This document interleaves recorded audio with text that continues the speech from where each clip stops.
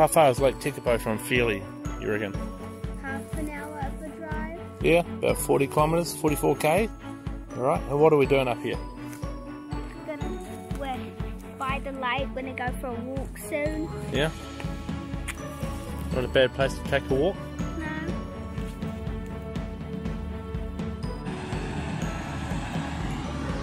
This is a Tekapo Dam. We're letting all the glacier water go into the river. Can you keep up with it? Yeah, sure is.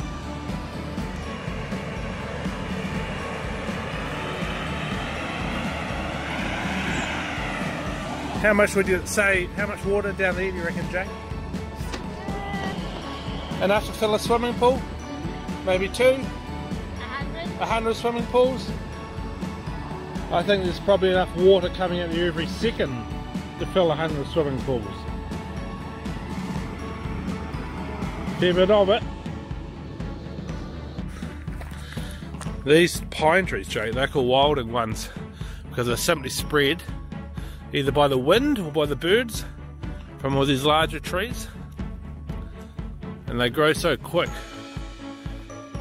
They very quickly can spread and cover a whole lot of productive ground, farmland. So the Department of Conservation quite often come through and either spray or they'll chop down all these trees just to keep them under control. You understand? Any other questions about trees, Jackie? No? Do you know what walk we're doing right now? It's called the Cowan's Hill walk at Lake Tekapo, isn't it? We've got a 4.5 kilometre loop just up out of Tekapo. The sun hasn't come out yet, but it's still pleasant. No wind anyway. That's always a good thing, isn't it, Jake? Yep. Guys, this tree I'm standing next to was planted about 1 year ago. When it grows about 20 years, it'll look like that, and they cut it down for timber to make furniture. What type of tree is it, Jake? Do you remember? A pine tree. That's right.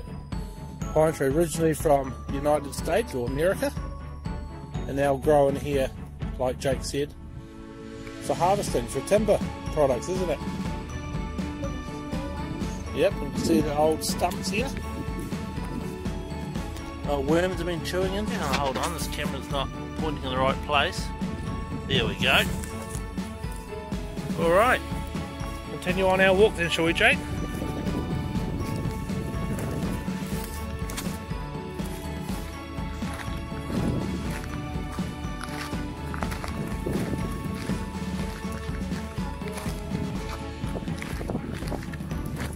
Guys, I'm saying next to an old tree.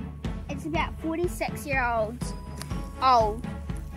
How do we know? Because we count every year, one more ring adds up. To another year of growth, doesn't it, Jake? Yep. So if this tree's 46, how old do you reckon the tree behind you might be? 1 year old. 1 to 2 years old? You're probably right. So it's fair to say this is a grandfather tree. Yep. Alright. Shall we continue on? Yep. Make a path, Jake.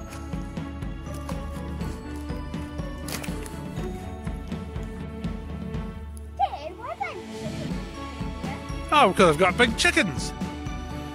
No, so the story behind this chicken netting, Jake, is back in the early 19th century, they had a massive problem with chickens in the Mackenzie country. Oh, sorry, chickens! Even I'm getting confused. I mean rabbits. So all the farmers, especially on the main boundary fences, would install this chicken netting to keep rabbits from this field out from that field. Especially if one farmer spent more money poisoning, shooting or hunting rabbits, he's into his neighbour's rabbits jumping the fence and coming and eating his grass, right? So they applied this chicken netting for miles and miles and miles to keep rabbits out and keep his grass growing. Happy with that answer? Alright. Not the best day for sun. Blue sky, a little bit above Tekapo. Pretty good and Fairlie. Just where I'm standing it's pretty cloudy, hence the colour of the video, but I'm just going to do a bit of a pound around. So we've got Lake Tekapo way up there, Two Thumb Range, you can probably see way up there, Stag Saddle to the right in the cloud. If we just pan around a bit, got a little observatory over there. And then if you're in a straight line from here for about 45 k's, you'd hit Fairley.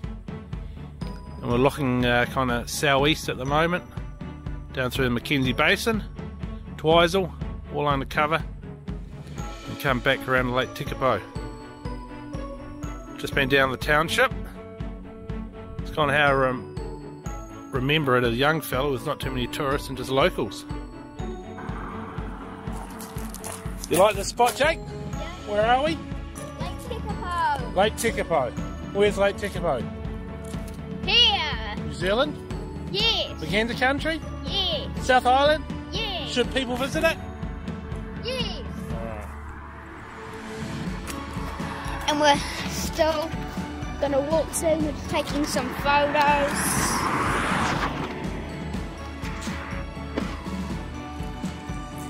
Next to the lake, it's all filled up because of the rain. It's really cold, but a wee bit sweet. It's a wee bit cold, but sunny too. Okay, we're just walking down the path to get to our car.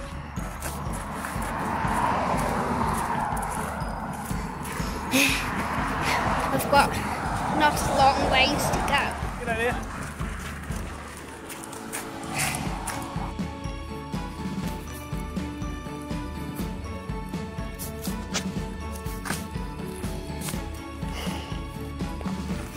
Yeah.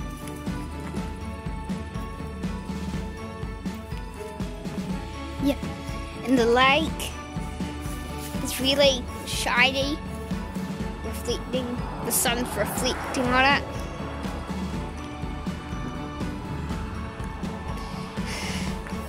Okay, we're gonna carry on walking.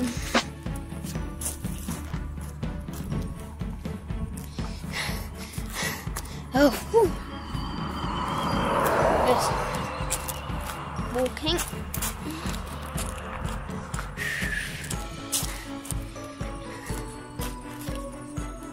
Okay. Oh, baby. We're on the bridge now. We've passed our car. It's a good view of the lake.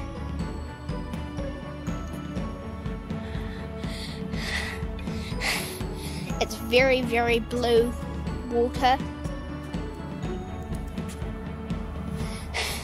Gonna get to the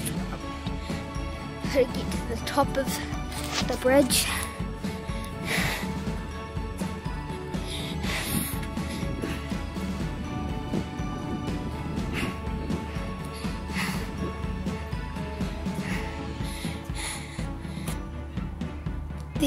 The other side of the dam. Danger, keep clear.